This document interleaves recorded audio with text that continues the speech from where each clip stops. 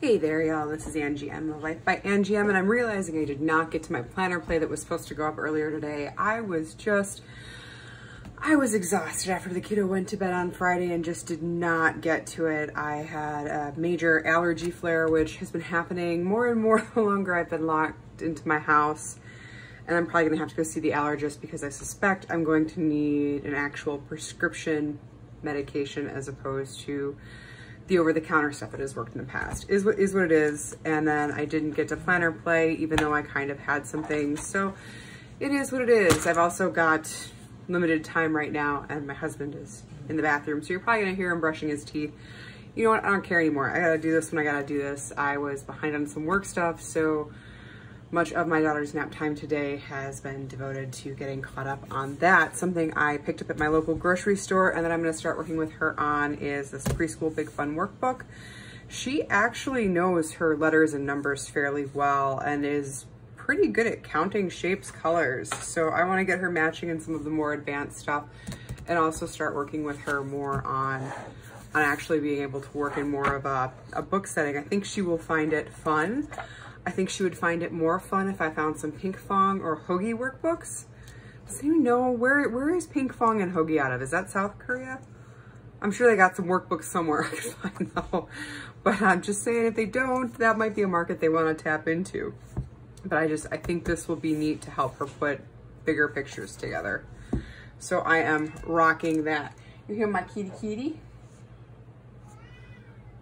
And then while I was looking at the school supplies stuff, found something totally unrelated for mommy. I would have loved this as a kid, but Crayola has been branching off from what I've seen from a lot of their standard stuff. Or maybe they're not branching off. Maybe it's just I'm finally seeing in store things that maybe I wasn't seeing before for relatively inexpensive. So I have always loved multi-click pens that have colors, and these are their Crayola TakeNote line. So these are for slightly older children. They're pens, but these are the big ones with the multicolors are ombre pens, so you can do different colors, which is neat.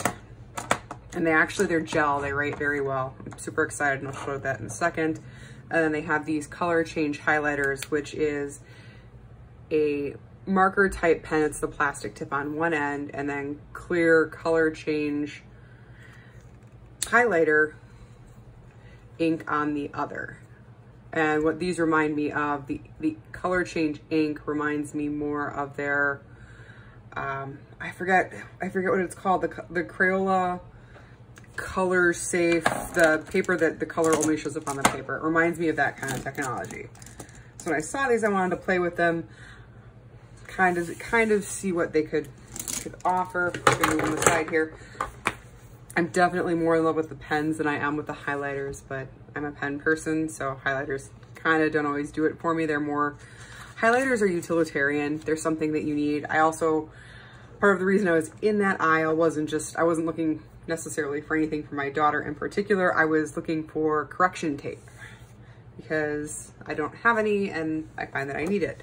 And that was where I found the highlights workbook, which I'm super excited about. They had a kindergarten edition, but I think will be good to start with the preschool and see how she does with it.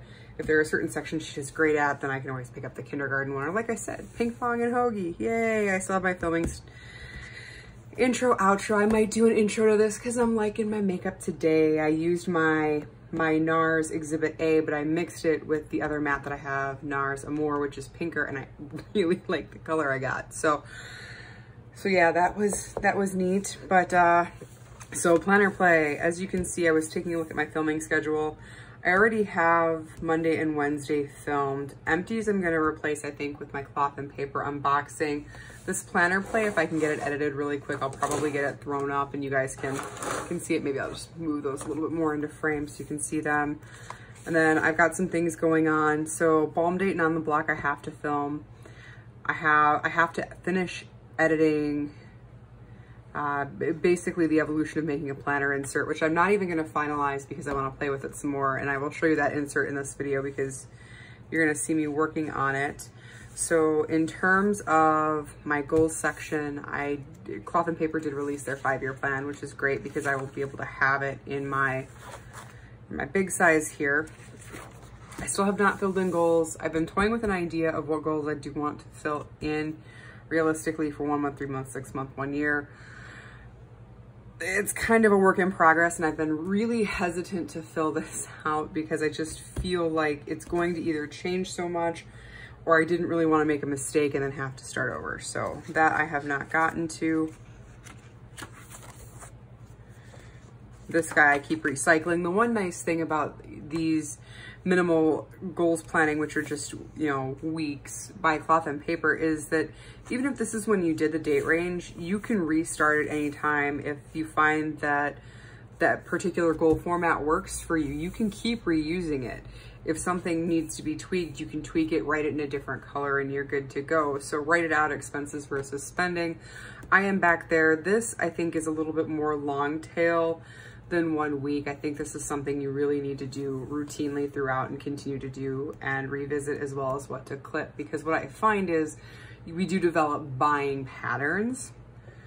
So sometimes we seem like we're in a really good place where we're not mindlessly spending money. Then all of a sudden there's a period where it seems like we're spending a lot of money, and then we kind of get back. And I think what it is if you continue to track, when you can see that pattern, it becomes very easy to say, okay, when all of a sudden I seem to be spending a lot of money, what else is going on? Because if you can pinpoint what else is going on, you might find that your spending doesn't really have anything to do with spending, but with some other feelings that are coming up or that you're working through, and maybe you're relying on shopping to do that. So that really is a good thing to learn from this.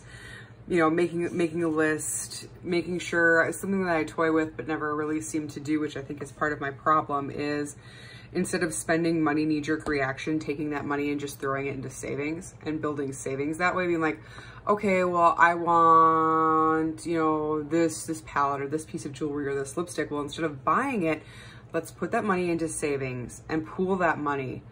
You know, set a period for yourself, whether it's a couple of weeks, whether it's a month, whether it's, you know, quarterly, and just say, look, let's put this money into savings, build savings. And I think what will happen is, as you start to build savings, you will find that it's going to make it a whole lot harder to justify those little purchases, because as that savings gets bigger, that money you're going to be able to put into the bigger things that you want to do that you can't do because you're spending the small money and not really growing the big money. And I think that is something that I am going to really start focusing on. Yeah, my no spend, we're not even gonna talk about this. However, we were finally able to get my daughter a swing set. So I am excited about that. And the reason I'm excited about that is she's 2, and last year we didn't really need, this is some of the stuff in gray is stuff that I'm not getting. So, or that I have, you know, phased out. We couldn't get a swing. I'm just looking because there's something else I wanted to talk about. We couldn't really get a swing at the beginning of spring/summer. COVID really, with everyone being home, everything sold out because people who didn't have those things really wanted to get those things. We were late to the game. So by the time we got there and we're like, we really need to get this for the kiddo. You know, it's time. You know, and last year we were like, we just take her to the park, whatnot. And it was super easy. It was too late. Everything was sold out.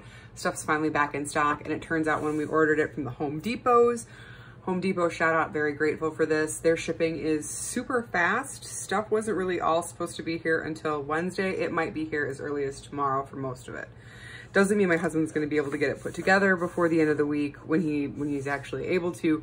But it was nice to see how quickly that shipping process happened, because with so many things right now, shipping's really delayed. And quite frankly, I was expecting we were going to have to wait weeks to potentially months to get this. And we were going to be in the fall before the kiddo could have a swing. She's excited. I showed her pictures. I don't think it's going to dawn on her until it's actually up what is going on. And that leads me to the next thing. So how you want to feel. So I use the Danielle Laporte Desire Mapping Program, books, journaling exercises. There are things you can sign up for when you get her planner, which is right here. And I'm trying to get back into to actually do, got stuff stuck to it. I don't know what it is. Okay, that's my template. So, you know, like this guy here that can actually help you with prompts and things like that. And I had sort of kind of these working ideas of what I was using. This is a NARS list, something I'm looking to to get into. So I digress. So I was looking at these, and these were kind of my words, and then you're seeing just some ideas that I've had for some other content. But maybe it's because 2020 has been a huge dumpster fire that the words I chose at the beginning of 2020 or right before 2020 for 2020 just don't seem to line up with 2020 anymore. I just want to walk around being like, everything is just bullshit right now. It's all just bullshit. So that is kind of a thing in my life. And then I have some highlighter stuff that I was working on. I just realized I had that completed. All right, so here's where I started pen testing. Not this guy. This guy is a different pen. So this is my Monami Plus Pen S that I got from Cloth and Paper. I'm not sure where else you can get these because I haven't seen them anywhere else. And then I used my Tombow N89 here on the purple Crayola TakeNote to highlight, and it did not seem to smear. You do want to let these have a little bit of dry down time, more so the highlighters.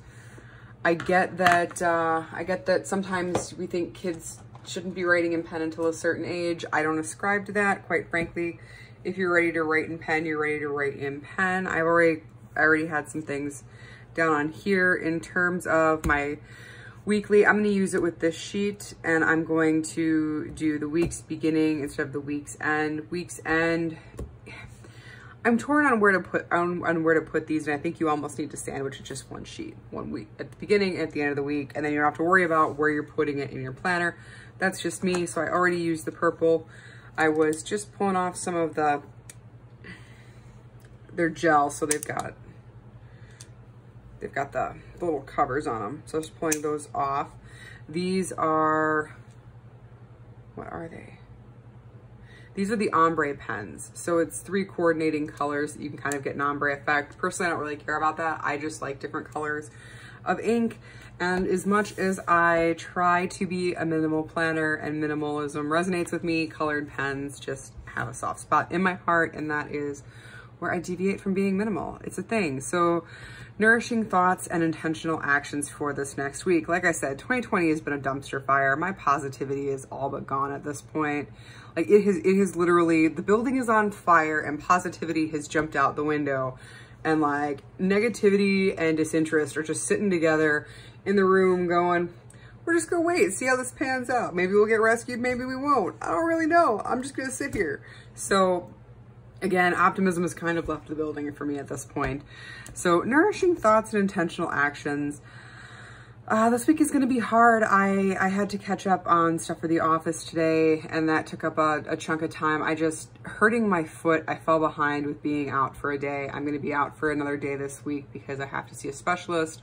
Could only arrange it in the middle of the day. Could I have tried to like work around it for a half a day? Yeah, but I have found that gets very taxing for me, because then I feel like I'm rushing to get the kiddo up and get me ready and get her off to school. We call it daycare school. It's a thing. Deal with it. I feel like then I'm rushing back to get to work, and then I'm rushing. And I'm already feeling like that anyway. So trying to work around a schedule where I don't know how long I'm going to be. Is there going to be traffic? Are they going to send me for additional testing? I just took the entire day.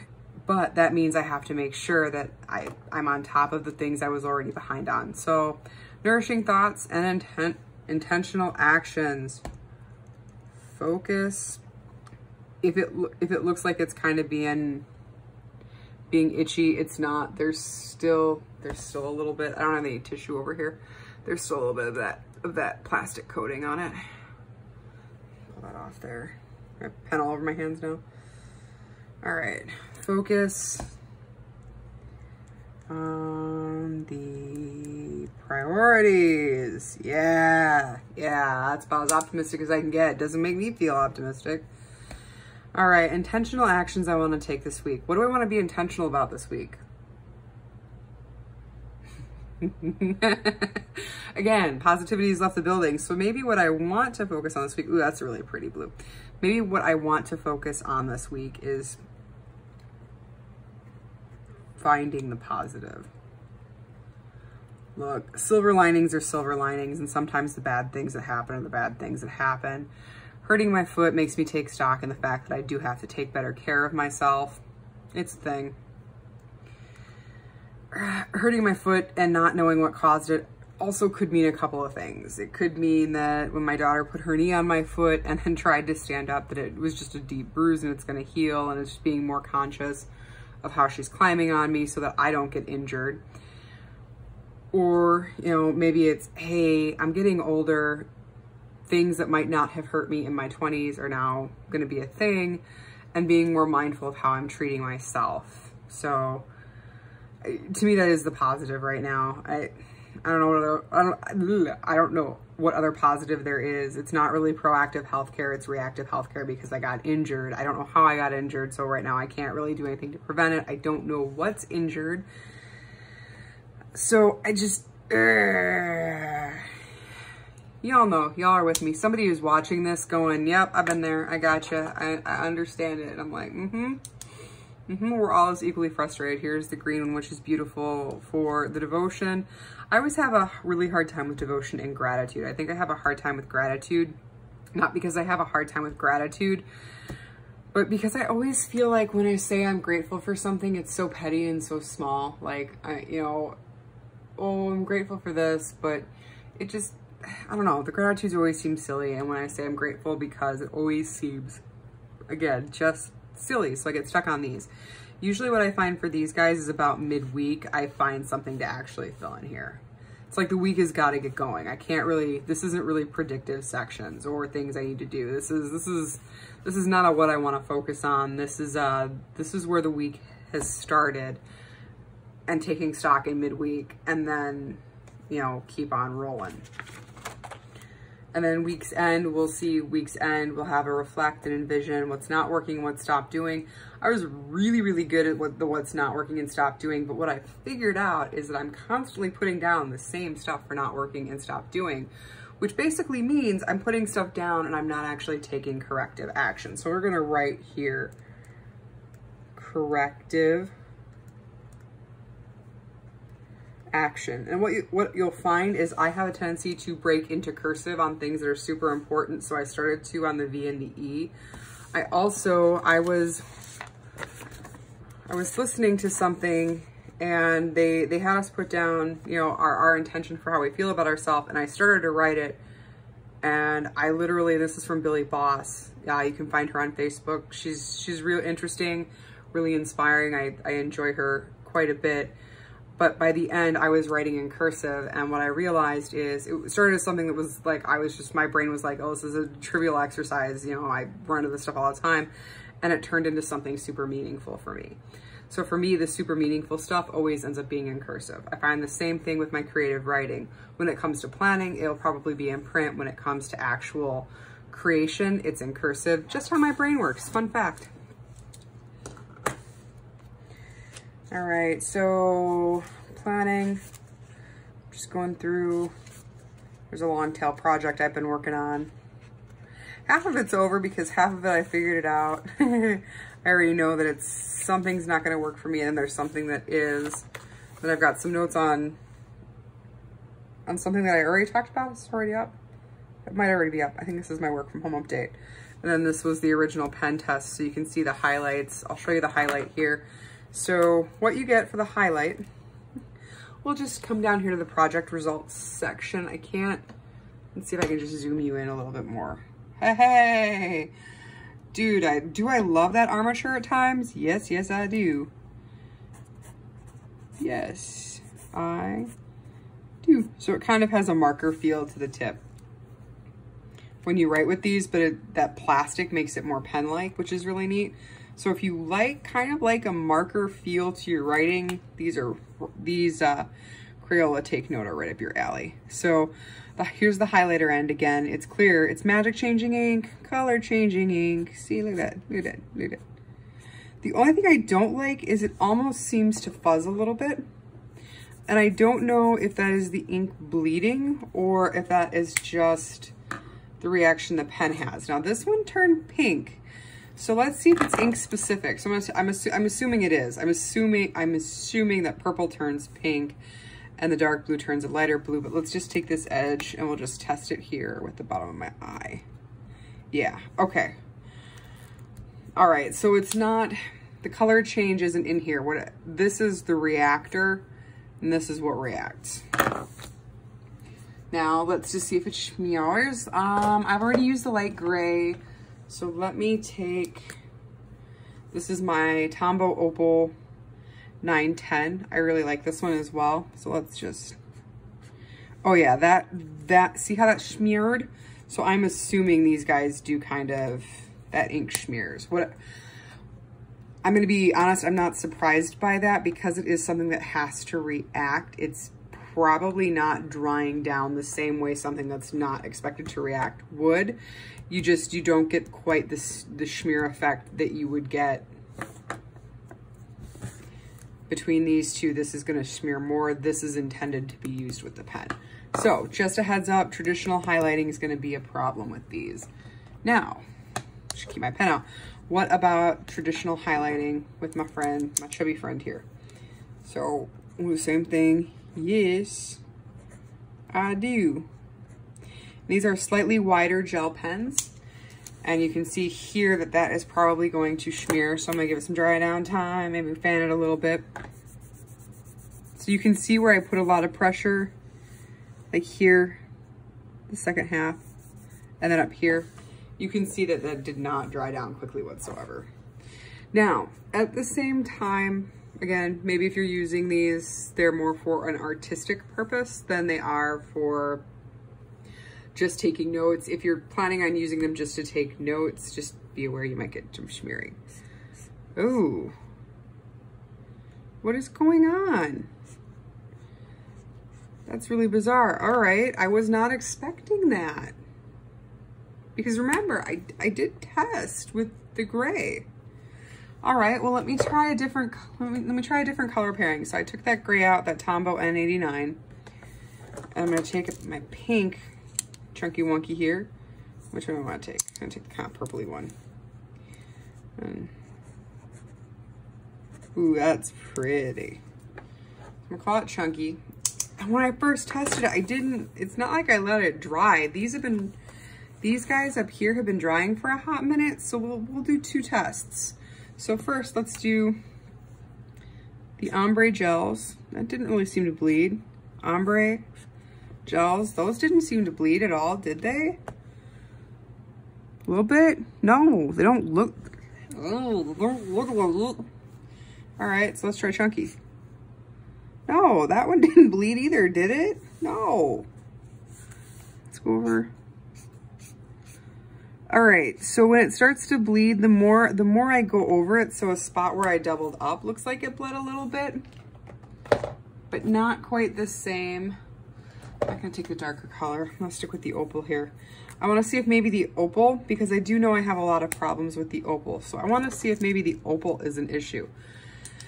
So let's do another Chunky here.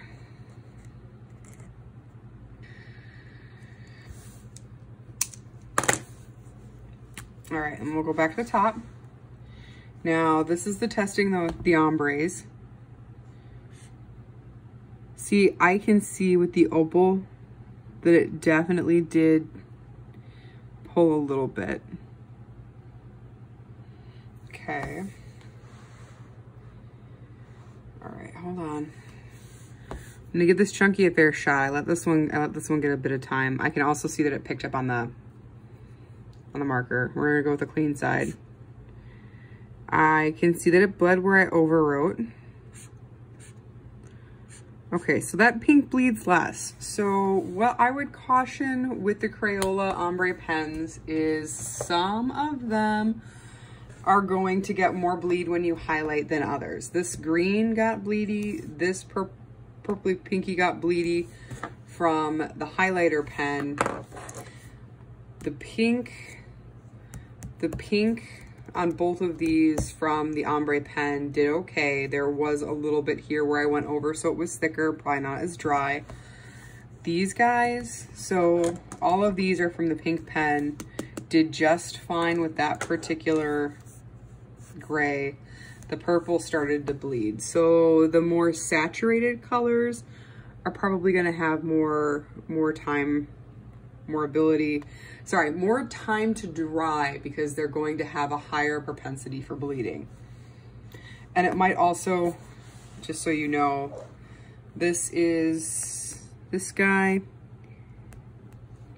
I'm not sure which guy I did this with. I'm not sure if this is this guy, my Kako, or where's my black brown? Here it is. Or if it's my Sakura black brown, but bled. And that is definitely my Tombow 942 highlighter. And it bled. Let's see.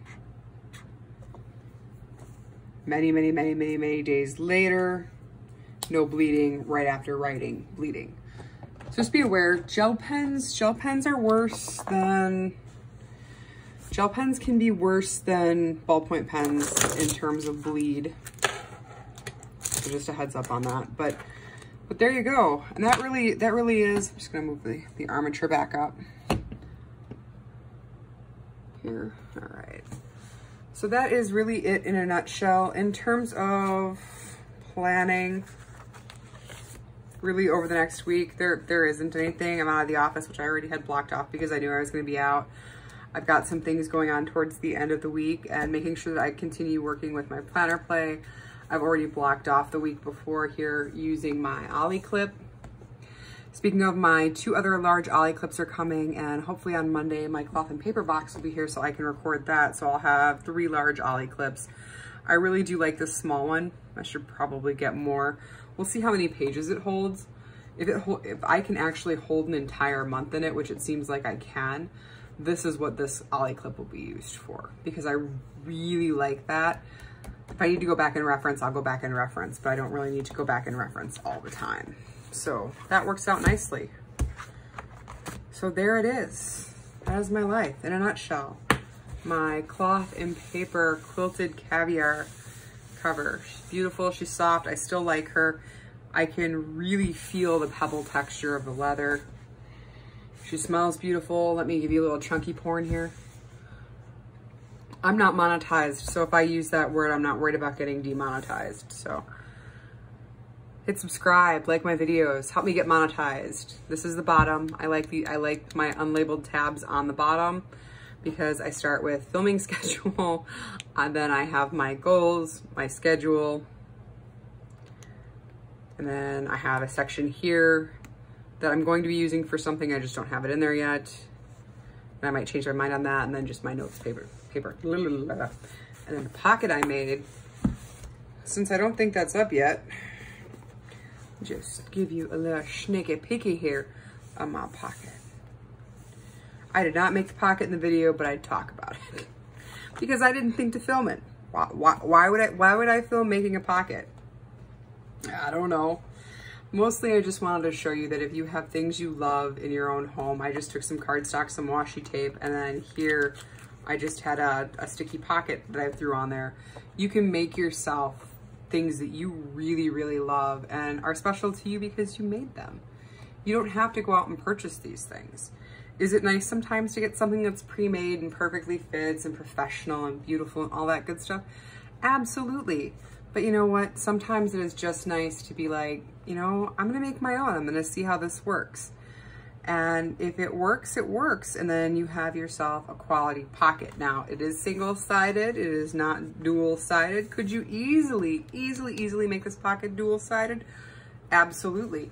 It also means you have control over how you make the pocket. Maybe you wanna make it, you know, a nice little diagonal all the way through. Maybe you wanna shorten it. Maybe you want the pocket up much higher. Again, customization is completely up to you because you've made it. And this, I just used the washi tape for decoration. Not just for decoration though, is it? It's holding together this side. It's reinforcing my punches. Just saying, make your own. There is no shame in that game. Just make your own, it works. And now I'm going to say much love and I'm going to call it. I'm gonna take an emotional break. I watched Raw Beauty Christie.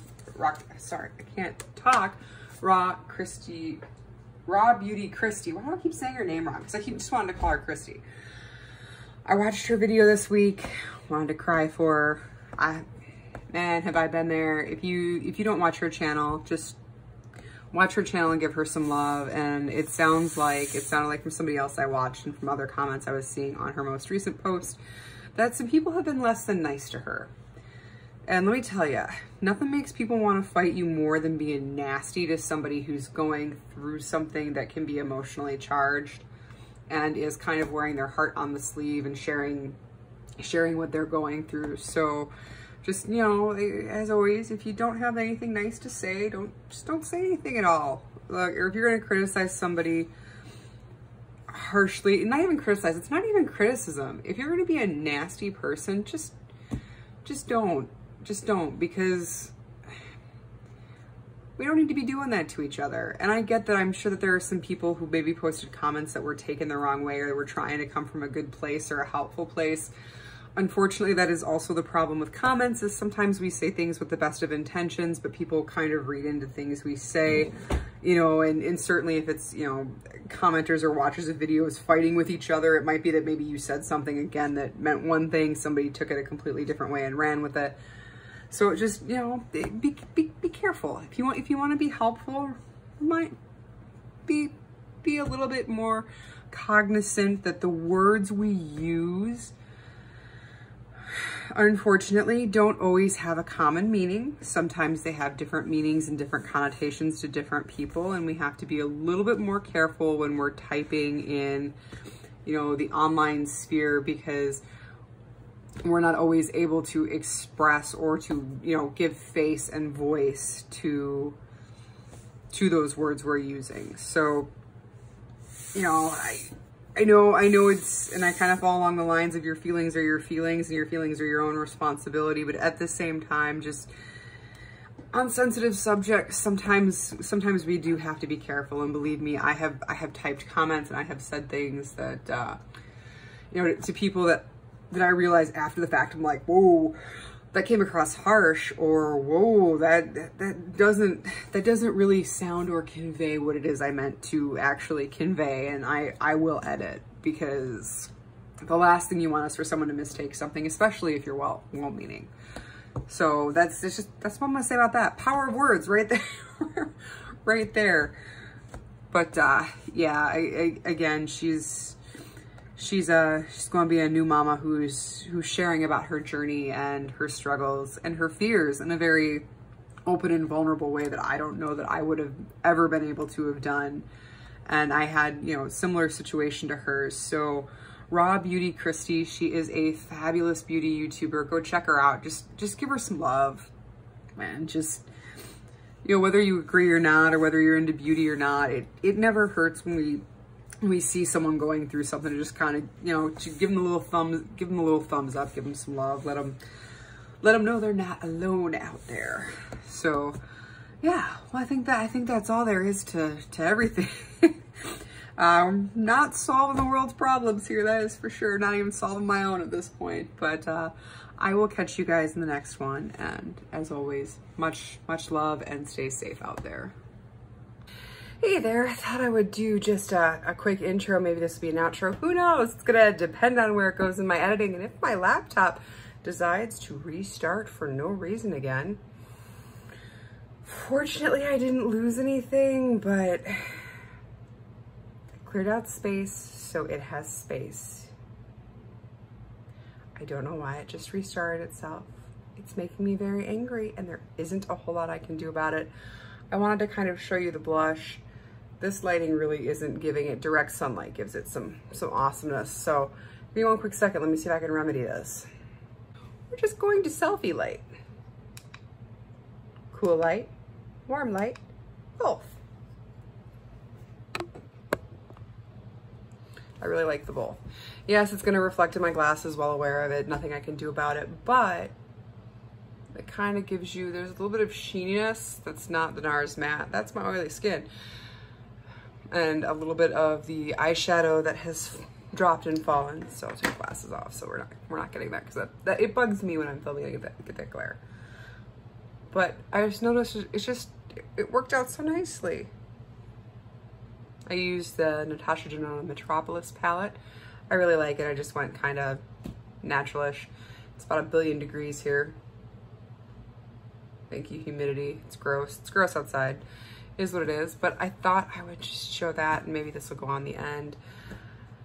My little ranty that I might have to cut off when I'm editing. Who knows? Sometimes I leave that stuff in. Sometimes it's just fun because I feel like that's more me. I feel like when I edit, I cut out more stuff that is more of who I am and how I feel. I'm sitting awkwardly at my desk and just tried to slam my footrest sideways than if I just let it in and let you see a little bit about who I am. But I kind of got chatty. I got chatty because, you know, it is what it is. It's Sunday and I always have all these ideas before I start filming of the things I want to say. And unless I script that stuff, most of it never really makes it into the videos. So I think I have these really nice intellectual type topics and kind of segue into stuff that, you know, at the end of the day, I'm just like, hey, I sat down and started filming and didn't have what I wanted to say to you written down. And since I don't use a script most of the time, I say most of the time because some of the time I do. Some of the times I do have things that are scripted. But that's stuff that I plan on doing that way. And I didn't really plan on Planner Play being scripted. Again, it's a thing. I digress. But isn't that nice? Isn't that selfie light nice? Let me change the setting. Let's just find the button. So that's without it. That's with the cool light. Don't you like how the iPhone is automatically trying to work with it? It's not even connected to it, but it's trying, the iPhone itself is trying to fix the lighting to accommodate it, and it actually does some nice things. See, it's nice when I move in. I mean, you get a really better look. There's the the warm. This particular eyeshadow from the Metropolis palette, well, these two eyeshadows that I use, the warm actually shows them much more nicely than the cool. The cool kind of fights with it because it's a warmer tone. And then there's both, and I like both because it's a nice balance of the brightness and the warmth together to just give you a little kiss. Just give you a little kiss on the cheek. Say, hi, I like you. Let's play. Mwah. I just have to remember to use it more. I do like it when I do use it. So that is that. Much love as always. Thank you for hanging out with me to the scraggly ends here. That printer box behind me on the floor under the window, there's a hole cut into it because it's for the cat. The cat doesn't appreciate expensive toys that we buy her. She's got her box, cut a hole in it, she's good. It's great. It's fabulous. She's awesome. We love her that way. So much love, and I will catch you